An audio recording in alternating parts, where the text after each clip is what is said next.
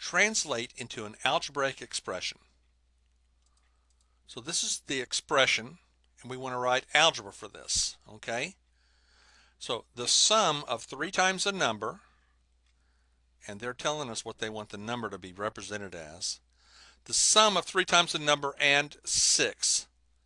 So first of all, if we know this is the number, then we'll just say that. Let x be the number.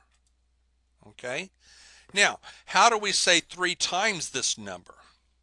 Well, 3 times, and what's the number? Okay? So this is algebra for 3 times the number. Okay? Now we're going to take 3 times the number. I'm going to write 3x. I don't need the time sign. Just write 3x. And I want the sum of this and 6. So we'll write 3x, and then we'll sum, or we'll add the 6. So this is translating this into an algebraic expression, 3x plus 6.